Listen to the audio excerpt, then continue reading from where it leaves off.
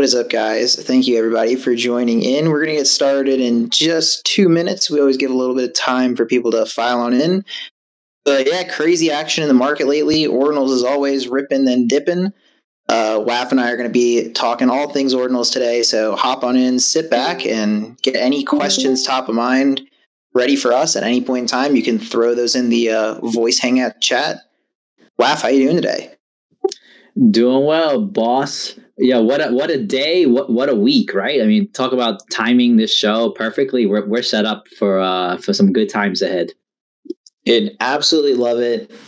Really interested to see what your week was full of. Very curious if you've sold any Nat Cats or not. I saw the top 7th holder in the collection had 68, so a feeling that might be you, and you might just be diamond handing, but definitely want to dive into it. Oh, I think I just got doxxed right there. I got doxxed. Not my intention. That's not his wallet. That is 3 traders in a trench coat pretending to be WAF. All good. Just kidding around. But yeah, it's been a nice week. I mean, I can't wait to get into it. I guess we could wait for a couple more people to pop in before we start. But just even with this pullback, man, we still had higher points in the market than we were at last week at this time, you know? Yeah, 100%. I mean, I've definitely seen since last week's episode just way more people on MVHQ talking about ordinals, and then same thing with Twitter. Obviously, never know 100% with Twitter since your timeline's got the algo, and the more you interact with the ordinals content, that's just kind of the more that you're going to see.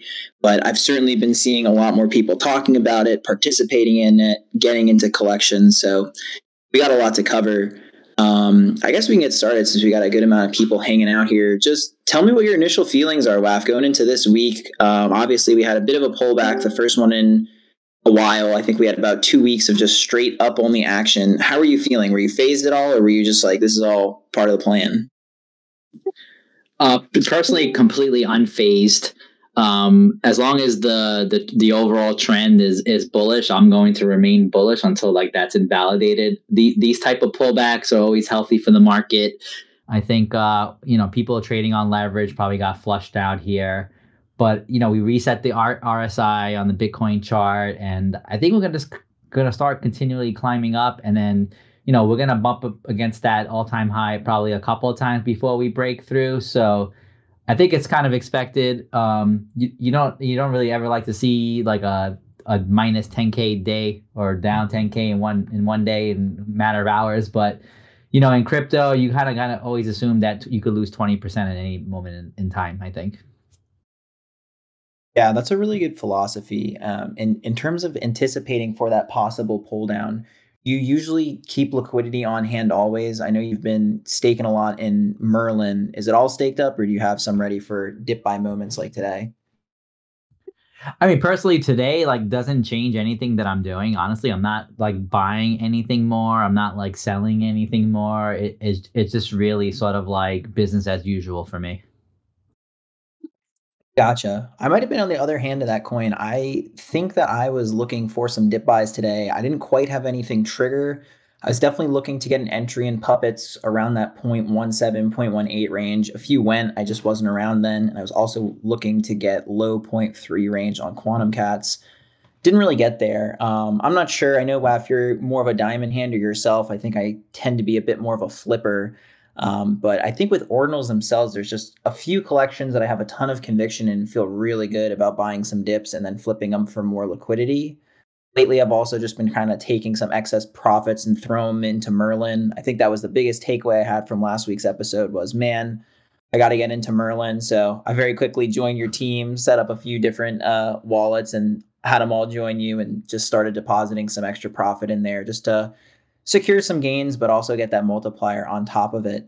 I know that was one of the touching points you wanted to bring up today is Merlin. Do you want to remind people who might be turning in for the first time, just kind of your stance on Merlin, why it's such a good opportunity? If you recall last week, I said, if you're bullish on Merlin, you're still not bullish enough. And I still believe that to be the case. When we had the show last week, Merlin was sitting at like a $2.5 billion in total value locked, and as far as staking goes, and now they're in just 1 week we're up to 3.2 billion. So if that's not bullish, I don't know what is. I mean, that's I don't think I've ever seen any chain with that kind of staking in advance, like not even blast.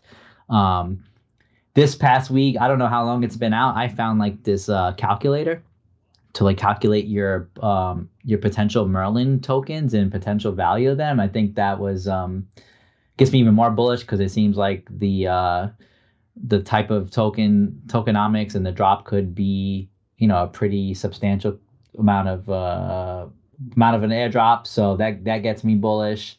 And then just sort of like the overall meta where like it seems like everything on that Merlin chain is going to be given to the users. Like there's just airdrop after airdrop. Whether I don't know if anybody got involved with this holding Voya in your wallet and you got this Sailor drop. Granted, it wasn't a lot, but I just think we're going to see that mechanics over and over again. So I want to maintain liquidity on that chain and on multiple wallets so that I could be eligible for pretty much any airdrop that comes our way. Yeah, I definitely really like your multiple wallet strategy. I particularly like it through Unisat just because it's really nice to swap between all of them pretty seamlessly. And Merlin actually does a really good job of allowing you to just switch over there and see your balance. That was something I was playing around with a little bit this weekend. And to your point, I looked over the Merlin documentation. They really do give a large portion of their coin distribution just to people who are staking right now. I know that snapshot happens sometime this month, and then the actual unlock happens in April. And just a shout out to people who are listening who might not, have funds bridged over to Bitcoin or on Unisat or Xverse. You can actually bridge over ordinals themselves as well as USDC, ETH, pretty much all of the major stable coins and just major cryptos. You can still bridge them over to Merlin, even though it's primarily going to be the Bitcoin L2. So I thought that was definitely interesting and definitely brings up a pretty good opportunity. Especially just given that the TVL is higher than Blast. I mean, that's absolutely crazy to think about. The other thing we didn't even touch upon last week was I'm not sure how familiar you are with BRC 420 tokens, but it seems like a whole lot of those, I should say ordinals or NFTs, there's a lot of them staked on in the Merlin seal, and the supply is like completely like is gone on layer one. So like there's like this blue box that's about 0.6 BTC. I want to say about 80 to 90% of those are now staked. There's the minerals. There's a WAN. It's all like kind of like metaverse and bitmap related. Just for like a quick TLDR on that. So a lot of these assets are staked from BRC 420s. So it could be opportunity there for like I guess in hindsight, it was an opportunity there to like buy up those assets to one, stake, or two, just to flip because of the shrinkage in the supply on layer one. Yeah, I'm definitely surprised we haven't seen more price action yet out of collections similar to bitmaps. I think it's probably just a matter of time, just given that they are a pretty historic collection. And I know we've seen on other chains, their version of maps usually do pretty well. I know there's just an overwhelming number of supply. I think it's somewhere in the hundreds of thousands, but I know you're pretty bullish on bitmaps, if I'm not mistaken. Is that right, Wav? I am. And I think right now they're kind of a little bit forgotten. It's pulled back, I say quite a lot. I think the last time I looked at it, they were like at between 0.003 and 0.004, I think. So like that's a great price, man. And I think those are like a stable coin and I think they have like room to go. I do like it. People tend to like I guess dump those for liquidity, right? But I think that those are a good buy right now, actually. Yeah. And I mean, do you want to provide for people who are listening maybe a little TLDR as to your bullish stance on the bitmaps, maybe what some of their significance is for the chain? I mean, I think sort of like the general consensus is that like the metaverse is going to get built on bitmaps, and you don't really need like any other, call it map or metaverse, to build on. There is like one group that's already built out like the parcels. So each bitmap has like parcels, I guess, within it. So I guess those represent the different transactions within the block. So some blocks are, that have larger transactions, smaller, and you have some, obviously you have some rare and epic and legendary bitmaps. There's like all kinds of historical significance to why a bitmap is potentially I guess valuable, right? It could be something that's linked to a specific mint, or like $1 billion transaction or something like that. So there's always some type of angle you could play as far as bitmaps go. People are building up like games and like metaverses on the parcels too. So it's sort of like I'll call it like a city within the bitmap itself. So you basically have like an infinite layer of which developers could build on, I think is what it comes down to ultimately. Yeah, they're a really interesting concept for a project. And I do really like how the actual blocks or the maps themselves, like the blocks within them, map to blocks on the Bitcoin blockchain. I think that's just something that's going to be really important for buyers in the future. Obviously, 100,000 supply is like pretty large, but if you zoom out 10 years, we might see a rotation back into that sort of meta land play that I think was pretty popular back like NFT Worlds era, and we've really rotated a far way away from it. But with the success of collections like Natcats popping off here and people seeing that stuff that's actually tied to being on chain and having data from the chain feed into it, I definitely think there would at some point should be a rotation into bitmaps. And I think that's a pretty good segue into Natcats. So, wow, if we finally had it happen, honestly wasn't expecting it to happen so soon. Natcats fully indexed on Magic Eden, including the artwork. Kind of a movie. They ripped up to like 0.13 immediately after being indexed on the chain. I think they fell down to about 0.07, and now they're chilling in the 0.11 range. I know you're a big holder there, but what did it feel like just watching all of that action? Was there any Nats that you collected in the time frame, and just any thoughts on where we're at right now? You definitely been watching because like you were dead on with the low and the high there, and I think right now they're sitting at like 0.11. So I think last week when we were looking, we were at about 0.08. So we're still up like almost 40% for the week, even with the pullback from the top. The price action has been, I think, pretty good as far as maintaining its price for the distribution that's happening right now. Because I think when we first kind of got onto Magic Eden, we were at about 1,400 holders, and now we're probably approaching 2,500 holders. So as far as the distribution goes, I think it's looking pretty solid. I still think it's a good time to get in. I think the price is still relatively low compared to the other ordinals that are up there that I'm bullish on, like the Node Monkeys of the world, the Quantum Cats, the Puppets. So I think like Natcats kind of fits within those four, call it in the top 5 right now, especially with that kind of volume. And it's probably the cheapest one out there. So I think it definitely plays to anyone that's like trying to get in with looking for some upside that didn't quite happen yet. Because I do think like once the distribution is kind of like complete, then we're going to run up to probably like a 2x from here. Yeah, I totally agree with you there, Waf. I'm honestly targeting about 0.2 for a floor when I would look to maybe offload a couple more. But in the time being, I think it's been a really nice collection to sort of perform some flips on. I tried to offload a couple at the 0.14 range and was successful with that, waiting on a dip here just to see, because I wasn't sure how low we were going to go today. But if we do get some dips, I definitely like just sort of keeping a stack of Natcats on me, offloading some at the top, and then buying the dips. That was kind of my go-to play for puppets. If you like sort of the intra-range action, you obviously do limit some of that upside. So there's a chance you sell in the 0.14 range and it just goes straight up to 0.3 and you don't have exposure to that. But I definitely like that approach for trading ordinals in that price range where I can afford a few of them and sort of flip throughout. But I think you brought up an interesting point with the Natcats, just that they are a good price range and have that multiple. And I kind of wanted to talk to you about this because I've seen some new people join the ordinals group chat within the past week or so, and they are speculating a lot of these lower tiered collections, stuff that's maybe zero point 0.01 to 0.02, maybe in the sub 0.01 range. I just kind of wanted to see what your thoughts were and approach to some of these ordinals collections that we're seeing, and then I can share my thoughts as well. But do you believe that floor price is a good indicator for what collections you should or shouldn't get into, or are you more so just project dependent? Yeah, I think I'm project dependent. I think on these the better collections, call it the blue chips or the soon to be blue chips. If you're trading them, it's probably a trader's paradise, right? Like the price action is volatile enough where you could buy the lows and sell the highs and wait for a low again. I mean, if you look at like just monkeys, or Quantum Cats, like the range in which they traded in the past week is pretty much a wide range. So if you're a good trader, I think you do well there.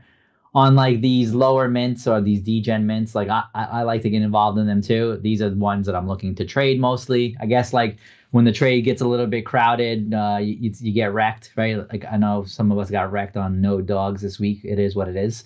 But I don't have the conviction at the lower levels as I do with the other collections.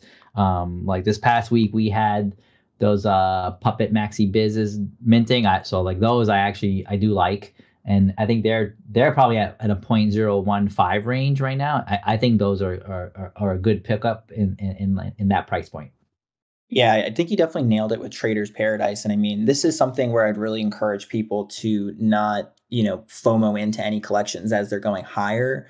And if you are going to FOMO in, I would definitely make sure the bankroll supports it so that you can buy that dip as it comes. I mean, today alone, I think Node Monkey's got as low as like 0.63 and they're already back to 0.75, 0.78, excuse me. So, I mean, that's already just 0.15 Bitcoin you could have made if you were just paying attention and willing to buy the dip. And similarly, Puppets went down, I think, to 0.18. Now they're at like 0.22, 0.23. So there's definitely opportunities if you keep your eyes peeled.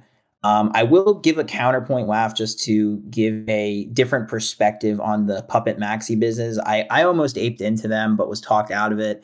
I personally don't really have a lot of conviction in any derivatives of a collection.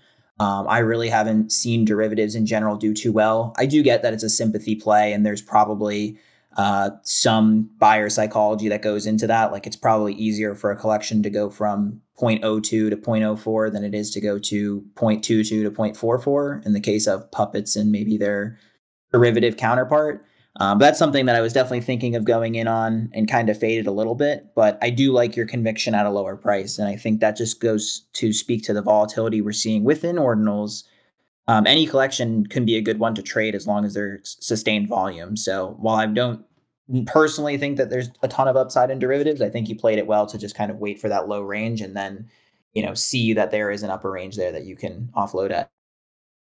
I mean, about your point on Node Monkeys, like the 0.15 difference in price, like that's $9,000. It doesn't, like when you think of 0.15, you don't think of that's $9,000, but that's literally $9,000. So you could make a lot of money trading these larger collections, buying the lows and selling the highs. Yeah, and I mean, for people who are listening who don't have that liquidity yet, like I started in ordinals maybe a month and a half ago and just was grinding Puppets between the 0.04 and 0.06 range. Like 0.01 is still $600. So it really only takes a couple of flips to, convert to a serious stack. And then once you get a serious stack, you can start taking some stabs at some other collections. One big dub I had over the weekend was I sold a Puppet and then saw the bit glyphs were dipping a good bit. And they went from 0.255 to 0.15 just in the matter of like a couple hours. So picked one of those up on the dip, and I think I just made like a quick 0.04 off of it. So I definitely would just recommend that if you're trying to get onboarded into ordinals, rather than rushing in and just trying to buy any collection under the sun, because like we're at the point now where there are a lot of collections coming out. I think a few weeks ago it was pretty slow paced. There was maybe like a degen mint here or there, but I'm seeing like 5 or 6 degen mints a day, and I would say 95% of them are just pretty shit. So, I personally think you should just familiarize with something you have some conviction in and wait for those bottom ticks and then just look for the quick flip if you're able to. Yeah, I mean, I guess all the signs were there that we were getting a little bit frothy, right? Like the fear and greed index was like at like 80, the RSI was like at 90. All the degen mints were happening back to back to back. So it does make sense that we pulled back and we're here. And I think again it's probably healthy. Sometimes, you got to take a step back and not get too euphoric. If you're feeling that euphoria, maybe just kind of counter trade yourself. And same thing when you don't feel like buying, maybe that's the time to buy. So I think those things, the psychological factors always come into play with the market. Yeah, absolutely, man. And I do want to shout out Lizard Capital, who's listening in right now. He gave me some really good advice over the weekend because I think he does a really good job of just managing bankrolls and, keeping his emotions in check. That's something that I don't always do the best job of, but I called him up because I wanted to buy the golden ratio when it went up to about 0.4. And I kind of asked him, where do you think this euphoria is going to stop? You think we go higher? And he said that, I was asking the wrong question. It's not when the market's going to stop. It's really, are you comfortable buying in at this price point and having it go to zero? And I think that's just such good advice. I chimed in and spoke about this briefly during Jake and Bake the other day, but I think it's completely worth repeating. For anyone who's watching Ordinals, you're going to get some FOMO at some point because there's just so many collections that are running, and a lot of them are just getting to astronomical dollar amounts. But even if something is running, you shouldn't just go in and ape your entire bankroll into it. I think there's definitely different tiers of collections that you can get into.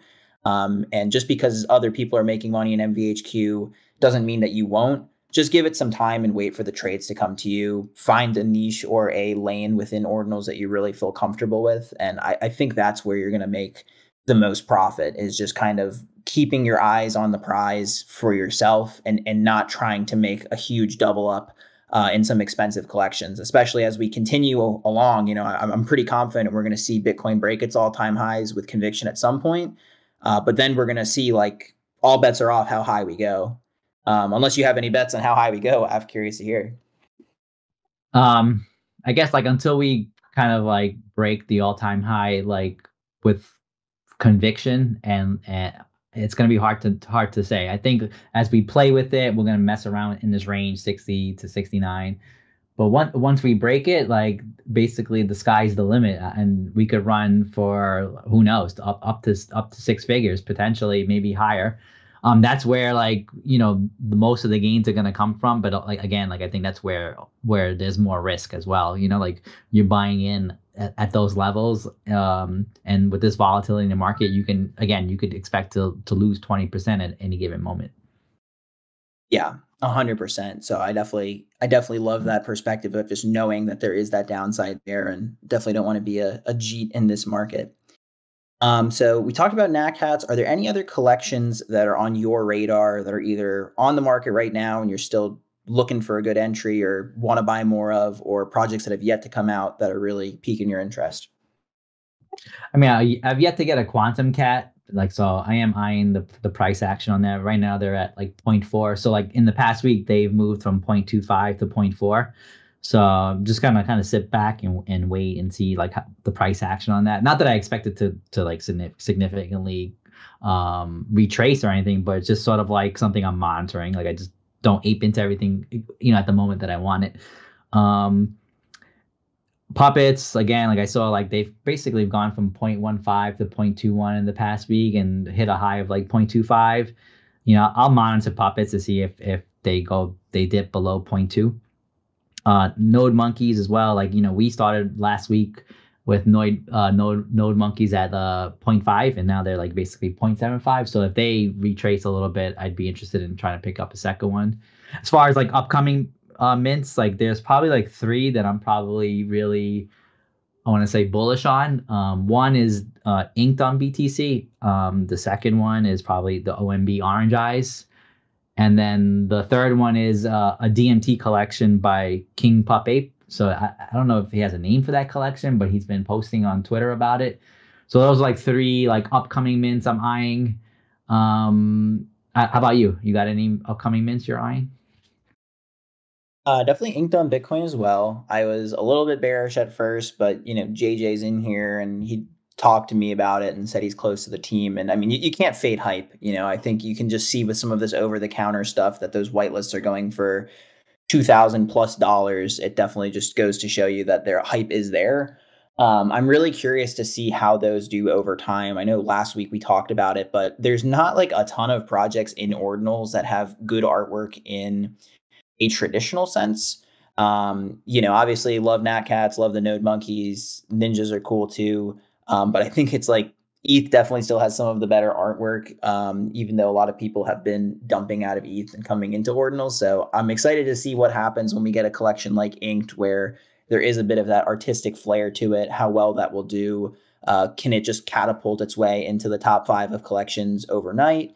or will it get kind of rejected by the market? So if anything, it's just going to be really fun to watch that price action and learn from it and see other projects follow suit. So I think I'm really excited for that one. And I'll echo what you said on Quantum Cats. I'm actively trying to get one.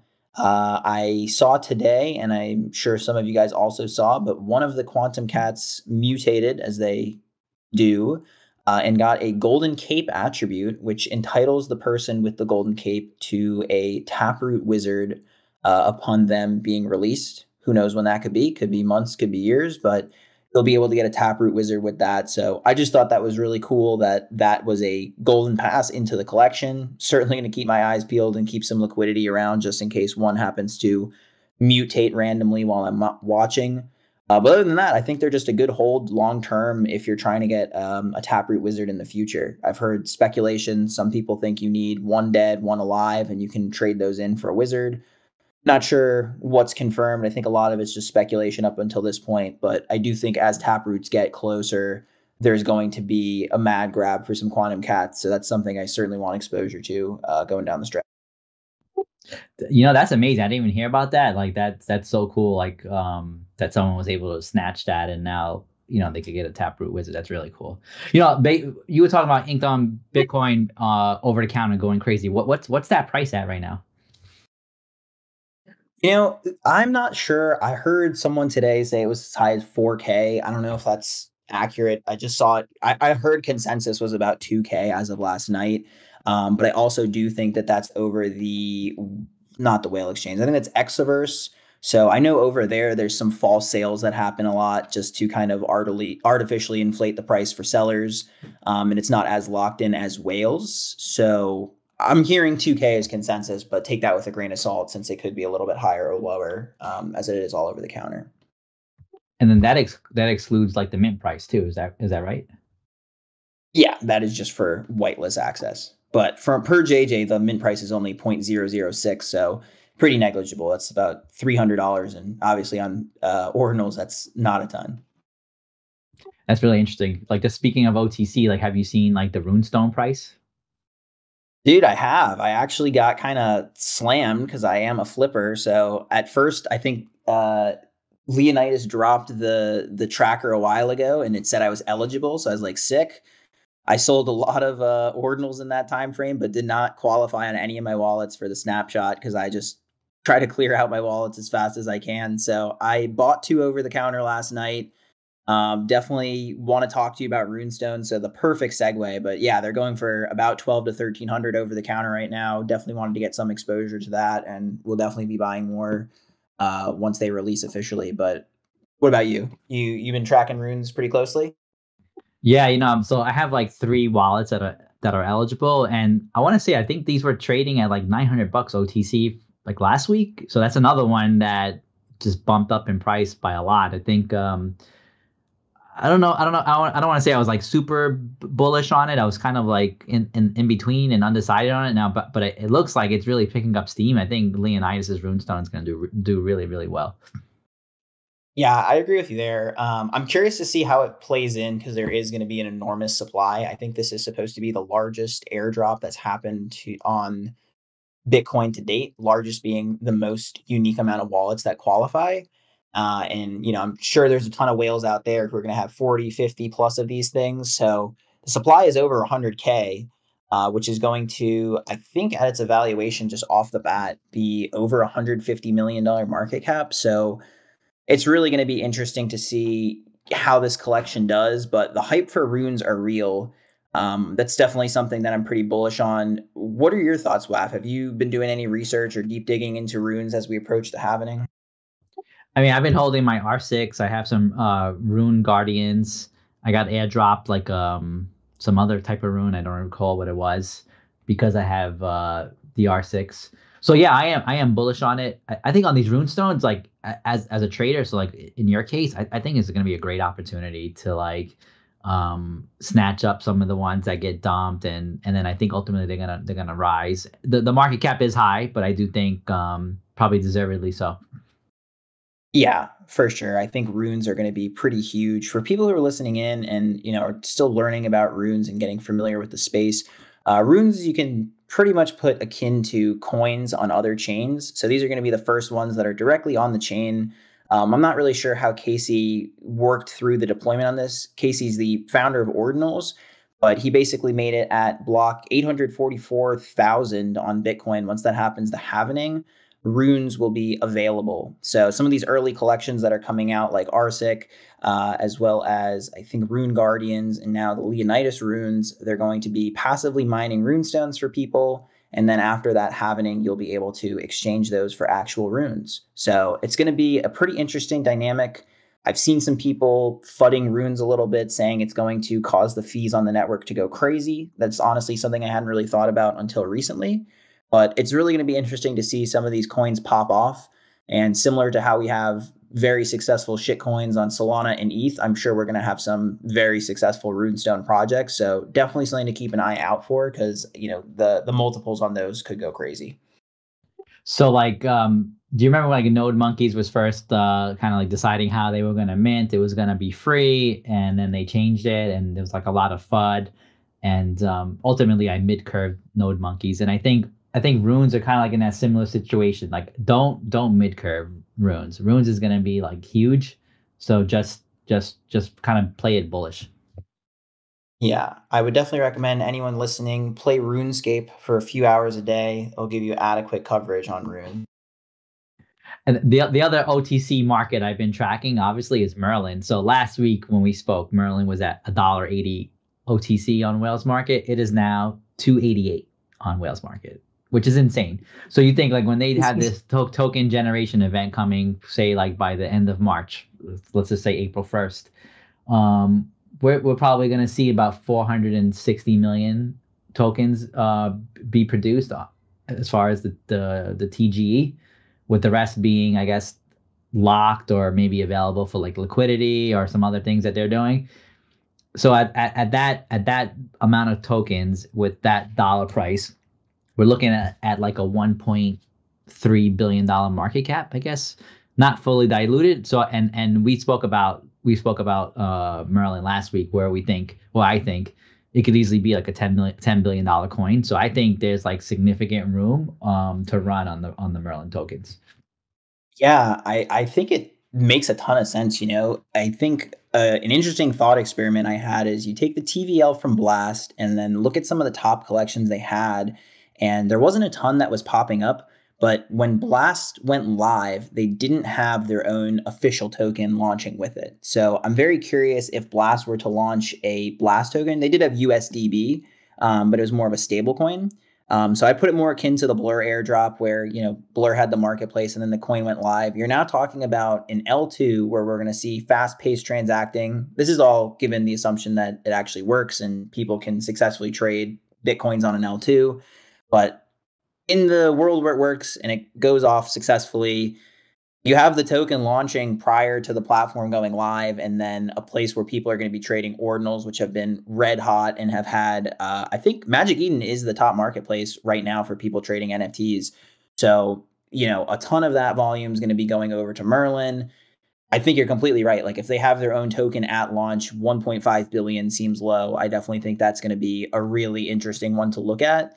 And we've seen that price action on a lot of these platform airdrops in the past. People sort of cheat off the bat where there's some selling for people who got a big airdrop, and then it just rips up from there. So I really would not be surprised if that was the case for Merlin. It's definitely one that's, front in my mind. Like, I think it's going to be a Yeah, I agree too. I think that's going to be a really good one, and I'm still looking forward to the other airdrops on the chain. I know we kind of went back to Merlin. I didn't mean to, but yeah, I do like the Merlin starter. I do like some of these other airdrops that are coming for the Merlin chain, and I can't wait for April, really, because we'll be about a week away from the halving at that point. We'll have this activated. I think we'll be at the all-time highs, before the halving gets here. Yeah, I agree. That's actually another thing I wanted to talk to you about. Any thoughts to sort of the reverse supply shock that we're going to see when Merlin unlocks? Because something I didn't even think about is that there's all of these collections that are locked up in Merlin, so people can't access them. They're going to be unlocking at once. I think I saw something that Goosenolls, if you're familiar with that collection, it's pretty like lower tier, but it holds like a point zero 0.01, 0.02 floor. 30% of their entire supply is locked up in Merlin right now. So I'm curious how many other collections are like that, given that you can stake puppets, you can stake bitmaps. So I'm wondering once it does unlock and all these collections go live at once, if we're going to see sort of a supply dump or if we're just going to be at such highs at that point that, it's not really going to impact the market. Well, I think those BRC 420s have room to the downside because like the percentage of those being staked are quite high, but then they're also made for layer 2, right? They're made for that like Merlin ecosystem. So that's one point. And then on the second, I was looking at like node monkeys. I think I saw about like a little bit under 10% are staked. And the puppets are like less than 3% staked. So there's a lot of people not staking some of the I want to say the higher end collections, which actually makes me more bullish on them because that means like their prices are not like artificially high. They're just high because because of like how attractive they are to people. But I could see a scenario where like bitmaps is kind of like what happened to that price is kind of like counterintuitive to me, where like a lot of people stake their bitmaps but the price went down, right? So like I guess you never know, but there's probably is like some type of event where if someone needs to get liquid, these things might sell like at a discount even on the layer 2 itself. Like just remember, like if you're gonna get like a liquid token equivalent to what you staked on the Merlin platform, and if you want to unstake, you need to have like that token in your possession to unstake it. So if you LP with that liquid token, or you gamble with it and you lose it, then you're not going to be able to take out that asset that you staked in, right? It's like, for example, if you staked 1 Bitcoin and you receive like the equivalent of like a Merlin Bitcoin, call it MBTC, and you lose like a portion of it, you're not going to be able to unstake your 1 Bitcoin, right? So, but then I've heard people say like you might be able to play the arbitrage where someone needs liquidity and might be willing to sell like say a Merlin Bitcoin for a little bit less than an actual Bitcoin. Like so, if they have like they want, I don't know, say they have one Merlin Bitcoin, maybe they're willing to sell it for 0.9 actual Bitcoin. And then you could make that arbitrage. I think there's going to be like opportunities like that going forward where like people are not going to be liquid, and you're going to be able to buy their assets like for a discount. No, man, dude, that's a trader's delight right there. You're getting me even more excited for just the whole landscape moving forward, and it just really goes to show you how many opportunities are around every corner in this space. That's a really exciting thesis. I love that. It's gonna be exciting for sure. I mean, I can't wait for all this stuff to go live. It's gonna be a good time. Absolutely. Let's see. Are there any collections going on right now that you're fading a little bit, or you think you've seen some hype over and you're just not really getting it? No worries if not, but I'm always curious, just talking to other people, if there's stuff where they're like, I just don't get this one for the life of me. I wouldn't say that I'm fading it for like that particular reason. I might just fade it because I think like it's out of my price range, or I think it's not doesn't have as much liquidity and can't like flip it as quick as I would like if in that event, for example, and even some of like the higher end stuff for that matter, like getting a shroom, like that's awesome, right? But like those things are highly illiquid, so I wouldn't like put my money into that because I just don't want to be that illiquid.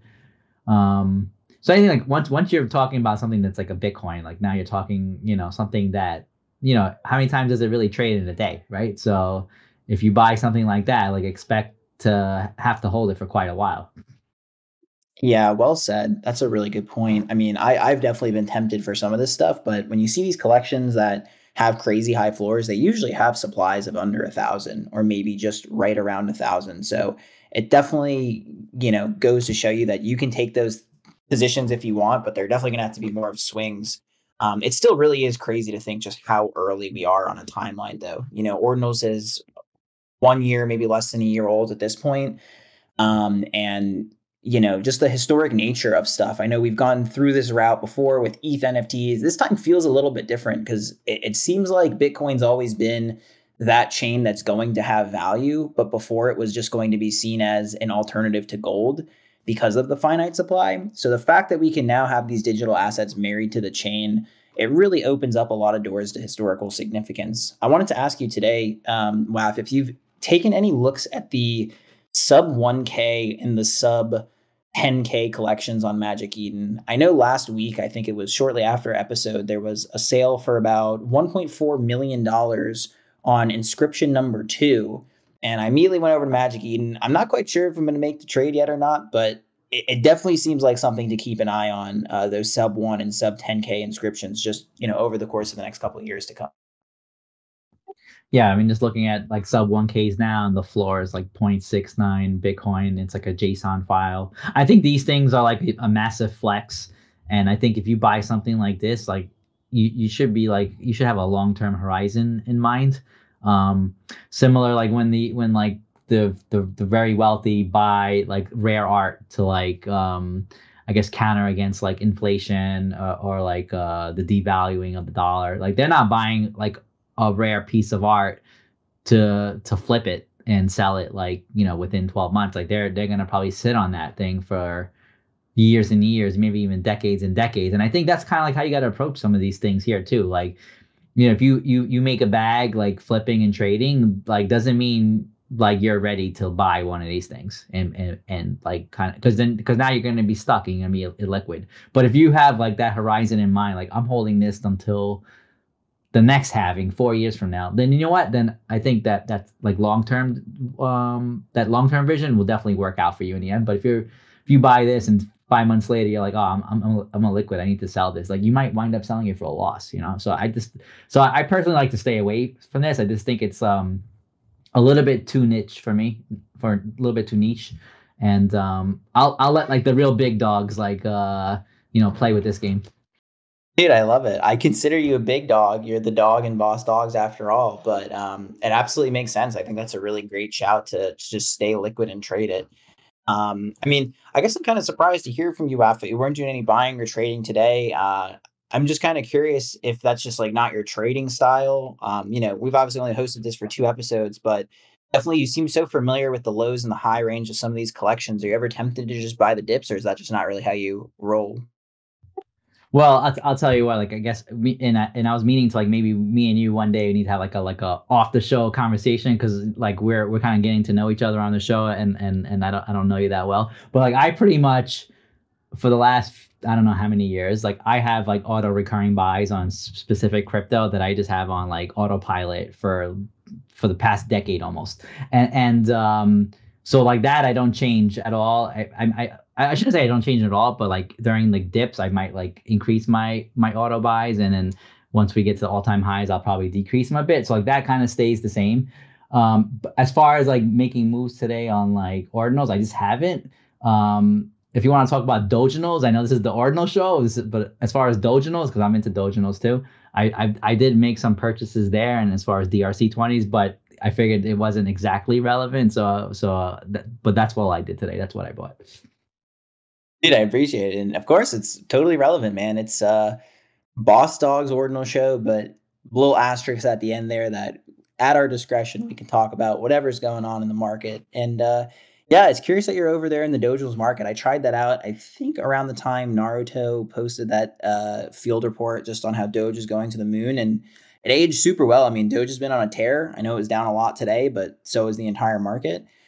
So I think great buy over there on your end there, just a huge red candle in Doge. I think it's already coming back a decent bit, but my biggest thing is I just didn't think the marketplace was really sustainable. It was just so slow. I wasn't really sure if my transactions were going through or not. It, took 4, 5, 6 times to try to buy stuff. So a lot of times when I go onto these other chains, I'm just discouraged when there's a lot of friction to buying. Not just saying that you can't make money over there, but I think that was one of the things that really sold me as a sticking point for ordinals, is that even though the transactions take a while to confirm, Magic Eden does a really good job of bridging that gap and making it so that when you buy something, it's instantly pending and held for you. Stuff like that, where the transaction's a little bit more seamless. I love that element of it. But all power to you for buying the Doge chip. That's dope. Yeah, I want to say like, yeah, if you use that DRC20 website, yeah, that site's really no good. But if you use like Doggy Market, the purchases kind of go through right away. Whether you're buying like a Doginal or buying like a DRC20, like you can buy sort of like similar to how Magic Eden is. Oh, no way. I might have to circle back and check it out. That's awesome. Yeah, and not to go completely like off track, but like Swishy has like this couple of Telegram bots that he created. One is like to track, I guess, like hot mints on the Doge chain, and also he has like a wallet tracker too. Those tools are pretty cool, and you could catch something really early with his hot mint tracker. Shout out to Swishy, dude, an absolute beast. Jinzo told me that Magic Eden holding it for you is a myth, and there are bots now, and people are getting their transactions front ran. Yeah, I think I did hear from, I think it was probably Seth in the chat who tried to buy something and it got front ran. Maybe it wasn't Seth. My bad, Seth. You're probably not getting front ran out there. But I remember someone said they placed a transaction and then it got refunded to their account. So it definitely makes sense that as Ordinals ages as a space, we're going to see more of those advanced tactics coming out. Always just a shout to be safe and make sure what you're transacting. But that kind of sucks, Jinzo. I thought Magic Eden kind of had it unlocked. So that's a little bit sad to hear. You can't always get lucky with some of those things. But I guess just crank up your sats if you think it's going to be a good one. You know, I saw a story today on that actually. There was like a node monkey, I think it might have been like fat fingered or something, and then someone tried to front run it and paid like an extra 0.3 Bitcoin to get it front ran, and but the original buyer actually wound up winning it. And then someone tweeted about it and said like we need some like, you know, MEV protection like similar to what we have on like Ethereum now on Bitcoin. Yeah, I'm definitely curious if we get tool platforms coming out on ordinals. I mean, I'm sure they're already out there, but I haven't seen too many over the counter. You know, I remember back in East times, there was definitely a lot of tools that kind of help with that kind of suite, from sniper bots to sweep bots, whatever. So it'll really be interesting to see how the space evolves, and especially with L2s coming out and things moving a lot more lightning fast. It'll be interesting to see what kind of opportunities are there now and how that evolves over time. Yeah, with that being said, like always be diligent, like be careful with what you sign, what you do, because like, you know, as the market moves up, the scams are gonna come in like fast and furious. So just always be diligent. Yeah, to that regard, I have a funny story, which is that I've been telling the entire world, "Hey, buy a Nat Cat. It's time to buy a Nat Cat." So I helped my dad buy a Nat Cat. I basically bought one for him, and I sent it over to him and told him, "Hey, all you got to do now is sell it and take your gains." So he set up a Unisat wallet, and after he set it up, he emailed me his his recovery phase. He sent me an email and said, "Here are the 12 words." And I was like, "Oh my God, like, please set up another wallet. Like, don't email me your 12 words because this can easily be hacked." He's like, "Can I set up Unisat on my phone?" So just thought that was a funny anecdote I wanted to share with you. Please do be diligent in this space. Oh my god, that's really funny. I think it'd be nice if we could get some kind of like account abstraction on Bitcoin too. Like if we're gonna like get to a point where, you know, normies use this stuff and do these things that we're doing, it's got to be a lot more user friendly.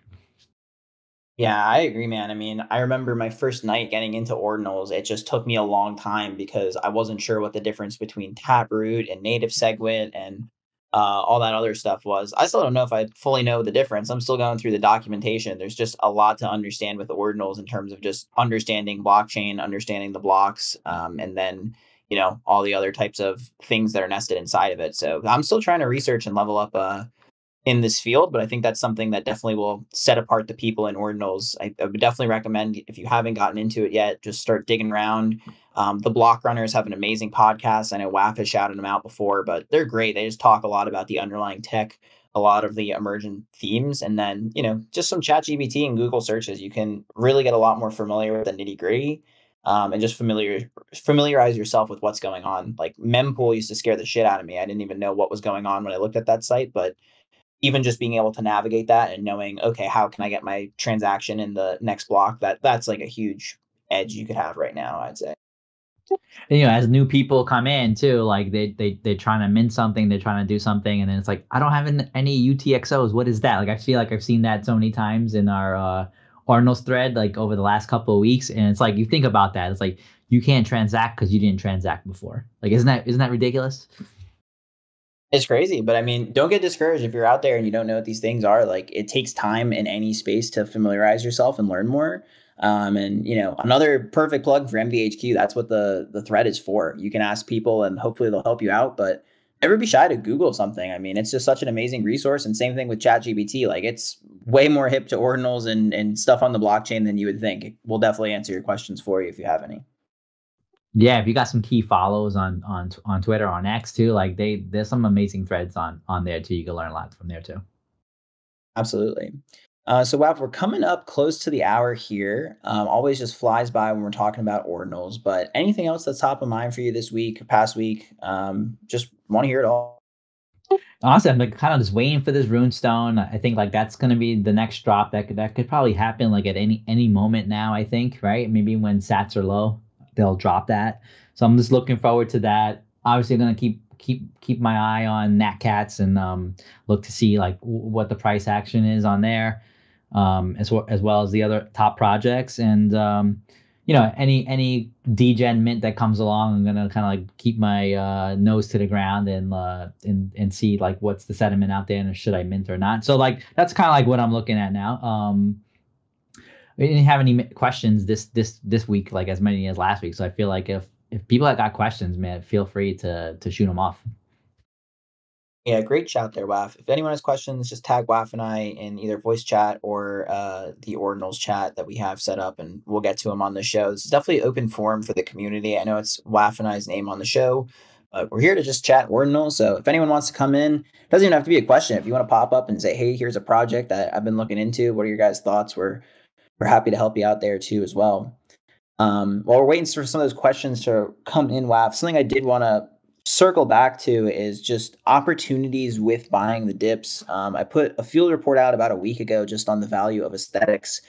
And I wanted to touch base on that because I think there's really good opportunities this week. I'm not really sure if this dip is going to get eaten or if it's going to dip a little bit further into the week. We're going to definitely have to see how that plays out. But as stuff dips, definitely recommend looking for people who are bricking their rares on the floor. One of the most sought after traits in puppets is the Mog glasses. Those always charge a pretty good premium. And earlier today, someone bricked one for like 0.24. I think they raised the price shortly after to like 0.28. But you've had some good opportunities to get some rare traits. And I think during dips is the perfect time if you're looking to buy those rare traits. Like once puppets run up again and they hit 0.25 or 0.3, you're going to see the rare traits are like 0.1 to 0.2 above the floor. I think that's a really good time to be selling those kinds of things. So right now, I would just keep your eyes peeled. Familiarize yourself always during the collections as what's sought after. I'm not sure if you saw this, Waf. I think since last week's episode, Magic Eden added trait counts. Finally, been waiting on that feature for a long time. But you can now see, what traits are small supply in a collection. So definitely use that to your advantage when you're trading, guys. Like if you see some rare stuff get listed towards the floor, definitely take advantage of it if it's there, and definitely, buy when other people are panicking. So that's something that's really been on my mind a lot today, and want to make sure we touch base on it a little bit this episode. I love that point because I did notice on the Nat Cats. I was looking at the catnip cigarettes. Someone dumped that for like 0.11 when the floor was like 0.10. And I was like, oh, that's a good one. Those are pretty rare. So it's good if you're the collections that you're into. It's good to know like the traits and which ones are rare, so you can kind of identify those things quickly. Like I remember when I was into Azukis, like I was all about the traits. I'd stare at those Azuki ones for hours and hours, like looking at which ones I liked. And I think like if you do stuff like that on some of these things, like people are not really doing that. You could probably like identify something a lot quicker than other people if you study it. Oh yeah, 100%. I mean, I've spent countless hours staring at puppets and not cats at this point. I definitely think if something got bricked, I would be jumping at the opportunity to purchase some of them. You just kind of have to act fast because they do go so quickly. And to Jinzo's point, there's snipers out there who are going to try to front run you. So definitely familiarizing yourself with those traits is pretty invaluable. I will say in general though, Waf, I don't know if you felt the same way, but it just seems like rares don't charge as high a premium as they did in ETH. It definitely seems like when we had, Bored Apes and Azukis and all that stuff going on, people were just readily selling rare traits at different floors. It still happens, but I more so see that for like the top 1% traits. Obviously, with the node monkeys, the aliens are going for millions of dollars right now, and the other ones aren't. But even in collections like puppets, like stuff like hoodies that in any other collection you would see hoodies at triple or quadruple the floor, they're only going for like 0.05 above floor. So just curious if you've seen that too. Yeah, I agree with you. I was gonna say, what about node monkeys? But you hit up on it. I think like they're the class of the ordinals right now. I think like they've made a distinction with their trading volume and like the big buys on the rares that like they're the number one collection. Yeah, no doubt about it. I mean, they're the first PFP on ordinals. I wasn't quite sure because there was a minute there where, they were double puppets and, it seemed like puppets might make a run for it, but they just ran down the stretch and I think they're just going to keep going. I saw for the first time over the weekend that the founders have 500 monkeys each. I think that's crazy. Like, good for them. That's definitely how to do it. I don't think any of them have sold any yet, but it's definitely a fun mechanic knowing that there's like 1,000 of them reserved. Yeah, actually, that was known when prior to the mint that they were going to reserve 1,000 for the team, and then there was always speculation about like, well, how many of them are the team? So I guess it's two people. Yeah, and I mean, I'm not even like mad about it. Obviously, I don't own any, so I can't be mad about it. But even if I was a holder, like the fact that they disclosed that prior to mint, I think that's totally fine. And I doubt they're gonna just brick 1,000 on the floor all at once. So hopefully they figure out a way to do that over time successfully and just slowly trickle out of the collection. But just thought that was a funny dynamic that's out there. You usually don't hear about founders just being as transparent with it as they have been. Well, I guess until Pac-Man creates blur on Bitcoin, then there's going to be like no way for them to do that, right? Oh, dude, yeah, good point. Blast is going on Bitcoin, and if you stake your points right now, you'll get a 10x on your points. Or you just like dump into bids, right? Like you got a book, an order book, and you could bid and you could dump them into bids. Like do you remember when was it OSF did that with his board apes? Didn't he like dump like, I don't know, 50 apes all at once? Oh yeah, dude, I remember that. He just bricked the floor out of them. Yeah, That so was nuts. that was nuts. So if we ever get like a blur mechanism in place on Bitcoin, then watch out, I guess. Dude, that's a great point. That might be when the Node Monkey founders are like, all right, the bids are in place. Like, let's do this thing. But it'll definitely be cool to navigate. All right. I guess final thoughts, Wav. What are your thoughts on ETH tanking this week? Ordinals, surging still. Obviously, we got to pull back, but you think this trend is going to stay through? You think ordinals are just going to be the it girl from here on out, and ETH is going to slowly fade into oblivion, or you think there's a chance for ETH NFTs to make a little comeback here? ETH NFTs will definitely make a comeback, but for now, like the game is going to be played in the ordinal space. I'm seeing ETH people moving in right now to play it, but at some point, there's going to be a run on ETH. Like there's no question about that in my mind. Like when the FUD gets that big, these OG collections, they'll make their comeback. And right now, you could get a great price on a penguin or an ape or an Azuki. So like those things still have like meaning to a lot of people in the space, I think. So I'll see that's going to come back. But for now, people see like the game is being played on Bitcoin and the ordinal space. So I think they're just going to keep flowing here until I guess like this gets exhausted and the prices in the ETH space like dip enough where it's like definitely worthy to move over there and like buy the lows. Yeah, I love it. I mean, it's all it's about. It's just timing the rotation between the sectors. And pretty momentous here, right? At the top of the hour, Jinzo with 2 more Nat Cats in the collection. Jinzo, are you listening? Very nice, Jinzo. And then also on this dip, right? This dip, right? This is the price we were at 2 days ago, right? So it's not really that much of a dip. No, it's definitely not. And I mean, it's hilarious that you say that because I mean, we really have been talking about them for a while now, but even a while has only been a couple of weeks. So it's so true that this dip is really just like still pretty high, all things considered, and it definitely could go lower. Um, Happy for you, Jinzo. Glad you got in on the cats, and definitely glad that you got some more bullets in the chamber if it goes lower. That's awesome. Yeah, congrats, Jinzo. Yeah, again, on the Bitcoin price, like we're at 63, 375. I mean, like, how could you be bearish at 63,000, right? Like, there's just no way. Yeah, 100%. I mean, even like 2 weeks ago, what was it, in mid 50s, and it just ripped up to 60,000 plus. So if it does pull back further, it's just so funny that you see the shift of panic where people are like, "Oh my god, like it's tanking." It's like it was here a week ago. We're chilling if you have conviction, and I think that's the biggest thing as you see a lot of these normies, as we lovingly call them, enter into the space, is that a lot of them just don't have good risk management or understand how to deploy capital in clips. Like I think Jinzo absolutely has the method here where he's buying some, but he's keeping some capital on deck to buy it if it goes further. I've talked to a lot of friends in real life who aren't as familiar with crypto, and they're just ready to like ape it all in at once, and then it dips 20%, and they're like, oh shit, like now I gotta get out.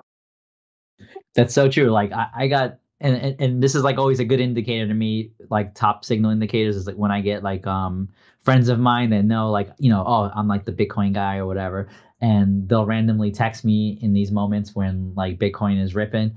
And like I got a text last night, Shiba question mark. I'm like, it's up like 200% in the last 5 days. Like, well, why would you want to buy Shiba right now? And then sure enough, we're down like 20% today. Dude, sure enough. Yeah, I am tempted to read some of these texts from my dad today. So funny. He goes, looks like ETH on a run. Shift stuff there? It's like, no. Everyone's a degen at heart, right? Dude, absolutely. All right, Waf. It looks like we didn't get too many questions from the audience, although I did see Big Seth hopping in here. So, Seth, you got anything top of mind you want to talk about, or should we wrap this one up? Go for it. I didn't realize you guys were doing something recorded. Sorry about that. Oh, dude, not at all. Hop on in if you want to talk ordinals at all. Ooh. I wish I was paying more attention lately because I had some stuff listed that basically doubled in price after it sold. But oh shit, I got wins out of both. They were the golden ratios. I sold those for 0.2, and then I looked at right after I checked my wallet. I went to Magic Eden. I'm like, oh, they're at almost 0.4 now. Beautiful, but it's all right. I sold them for a nice win as it was. Yeah, that happens. I swear, I looked at them within a week before that, and they were pretty far under my listing price. So I was very confused, like what the hell happened? What kind of run that was? That's always bittersweet. Yeah, for sure. It's better than sitting there holding, thinking about selling for a loss. That's so true. Like, even when you make profit, you always want more, I don't know what I said. That's something I love about ordinals, man. The hidden folder revivals are better than any other chain. Yeah, I think it's pretty smart if you got your hands all over different blockchains, farming, playing shit coins on different chains. If you're trying to do this blast stuff, just keep stuff listed. When you list it for what you want, and don't cry when it sells. That makes a lot of sense. A lot of people will tend to like list at the floor when they want to dump something, as opposed to like list it early and let it be out there for like a week or 2 or 3 weeks or whatever. Exactly. I have like 10 different projects that were basically shitters that boomed out of nowhere, right, with this run up. And the thing is, people need to remember, we minted these things when Bitcoin was falling at 20 or 30K. So sure, even if it was the same price, I'd be selling it and I'd be in huge profit, right? Not in Bitcoin, but at least in US dollar value. And now actually they're pumping above what they were selling for or minted for. Or, I'm not at a loss on a lot of these anymore. So I've been listing everything, man. Hidden folder stuff has been being listed like crazy by me. Dude, what did we pay for Floriforms? I know I got 3 of them. Was it like 0.03 for all 3? Or was it 0.003 for all 3? I think 0.00. And now they're at 0.015? Yeah, like a 5. Yeah. And they hit at the bottom. I think it was 3 zeros and like a 1 or a 2. They really, really tanked. They went to complete shit. And then, I don't know, then they just mooned and did like 100x. Yeah. Pretty nice one. I've been hearing you, Jinzo, talking about all of these runs for ordinals, and every time I catch you saying that in chat, I go and check what are these alpha pepes doing? What are these node frogs and node wizards and ore devils and my inscriptions and more often than not, whatever you're talking about running is not what I'm holding. But it did work out on the golden ratios and these fluoroforms. I'm not sure how Peeps and Ninjas are doing. 0.074, it's pretty good. Yeah, I should probably be more clear, but usually when I talk about those, it's because it's hidden folder trash that was like at like maybe 5x below what you minted for, and I've been selling them at above mint now. So I usually check what I minted them for, and usually mints are very cheap on the ordinals, especially those regen ones. And I've actually made profit on all of those this week. Node Wizards, Node Rocks, the things I thought I would never make money on, and I'm hoping I do the same with Node Dogs because I minted way too many of those. Nice. Is this a rug or a scam? This Keeper 4813. That's what I have from the Rune Guardians. Do you know about that? Oh, I have those. Those are actually, you're gonna get rune tokens by holding that ordinal. Okay. Yeah, so they're not a scam. They actually probably trade at like point. I want to say 0.001, something like that. Yeah, 0.012 almost. I think they're a little bit more than that. I think they're 0.01 now. So Yeah. nice, Seth. I think it's like $600. Yeah, they made a run. They made a run. They went pretty low. They would airdrop. Okay, I was like, yeah, I don't remember buying this thing, but I've also never really been airdropped like a scam thing on ordinal. So I was pretty sure on day 1 or day 2 they were trading at 0.02 or something. They went really high. I should have done mine too, but whatever. It is what it is. They also have different boosts, so you might have like a different boost on the token generation event day. So like some of them have boosts for like 4 million extra tokens on the halving date, or 5 million, 6 million, etc. Yeah, nice. Halving boost 0 on mine. But no, good shout though. I'm sure those are all sucked up by now. But yeah, I'll hold on to it. See if it carries more value with the token than it does now. But still, it's a pretty awesome airdrop. 0.01 BTC is a big deal. So Seth, if you go to ordscan.com and you enter in your wallet address, and then you go to the runes tab, you can see like how much of that token that you've accumulated already. The Rune Guardians. That's cool. Yeah, it's cool. I will check that out. So what do you say you put your address in the search bar, your ordinal's address, I'm assuming, and then go to runes? Yeah, go to the runes tab. All right. Just under 5 million. 4,999,200. And if you have any RSIC, that it would appear there too, if you're holding any of those. I am not. Those also made a run in the last couple of days. Like they were kind of at 0.08, and I saw it this morning at like 0.12, and then I know they pulled back, with everything else. I think they're at like 0.10 right now. Nice. Yeah, it seems like they're pretty hyped to get back into the runes. Definitely seems like they're going to make a run. So I'm curious, as that leads up to the halvening, how those will do. Obviously, they're going to stop mining at the halvening, so very curious to see, what sort of that price mechanic looks like. But I definitely think rune hype is very slept on right now. So definitely do some research on runes, look into them, because there's going to be a lot of rune projects that come out mid-April. So you definitely want to be ready for it. Yeah, so they're at 0.112 right now. So they've actually gone up compared to other projects. Even with the dump, they're up. Yeah, they're crushing. I'm What's that? Sorry, I was gonna say, and I do agree with you. I think like people are sleeping on it now because of like just how much these other ordinals have ripped. Was this purely an ordinals discussion, or did you guys talk about the Merlin stuff at all? We sure did. We talked a lot of Merlin. What do you want to talk about, Seth? Oh no, I was just curious. I want to go back and listen to what you guys chatted about. Just see what I missed out on.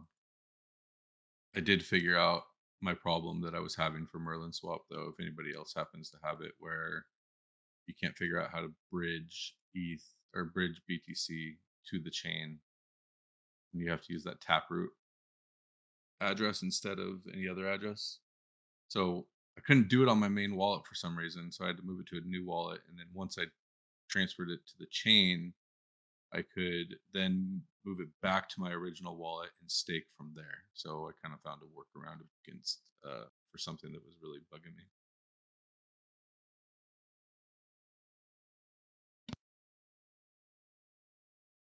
I mean, for Merlin Swap, I actually just used my MetaMask, but then for Merlin Seal, I used Unisat. So I was been using different wallets for these different things. I guess like whatever gave me less friction, I went with. Yeah, that's where I was having a problem. Is I was having tons of friction, and I was being stubborn about using 2 different BTC sources. So it took me like an extra day to figure out what I needed to get done. Awesome. Well, I think that's it on my end. Waf, you good to wrap this one? Yeah, I think it's a time to wrap. Awesome. Well, appreciate it as always, man. Thank you so much for all of your insight on Merlin in the market, and look forward to circling back next time for BossDawgs. Yep. See you guys then. See you, everybody.